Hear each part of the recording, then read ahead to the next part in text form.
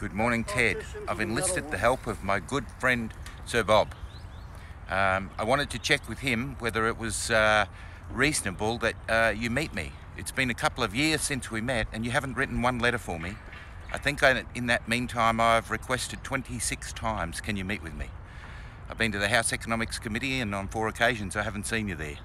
I think it'd be great if you engage. I connect with 14,000 bank warriors and Bank Reform Now members, and there's some serious issues. You could really help me with that. You are my local member. I am your constituent. Thanks, Ted. I'll just check with Bob. Have you got any objections to me meeting with Ted, Bob? No objections there, Ted. Cheers.